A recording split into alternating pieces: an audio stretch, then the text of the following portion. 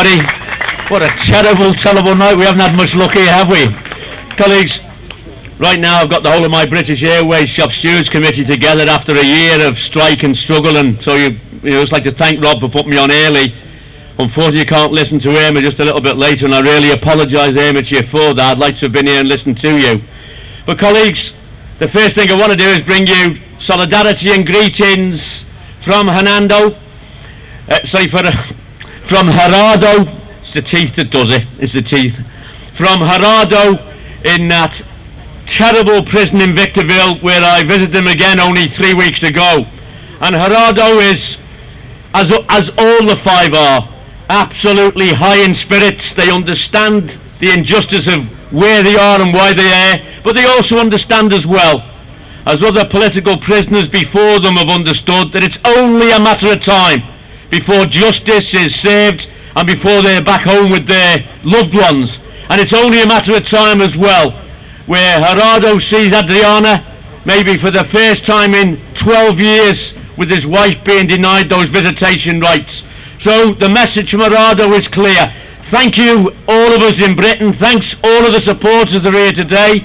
Thanks to Cuba Solidarity for the effort over these years. Keep up the good work. It is solidarity, it is your efforts that's obviously making life just a little bit more bearable for him in the prison cell that he's in, as indeed it is for the other four themselves.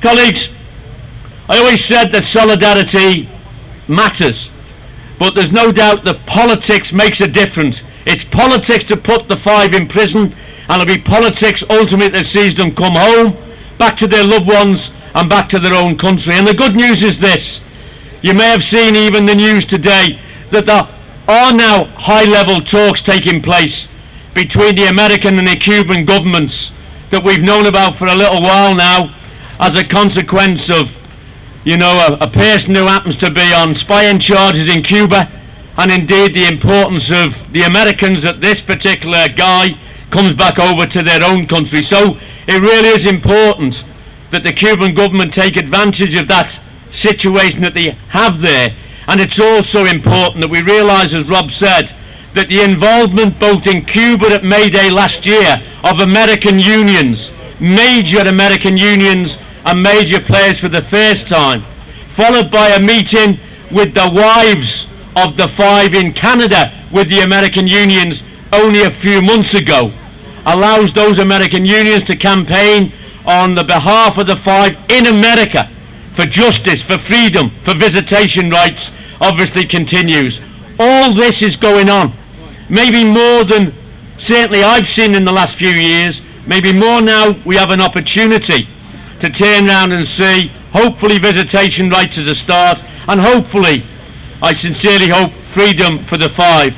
Right now, as Irma's here addressing us in Britain, Irma, Olga and Adriana are of course in Brussels and indeed in Strasbourg, along with other trade unionists and members of the European Parliament, looking at the position from a European perspective, and it's good that they're doing that over there while we're campaigning here. So colleagues, it is a short contribution from me tonight, but it's an important contribution.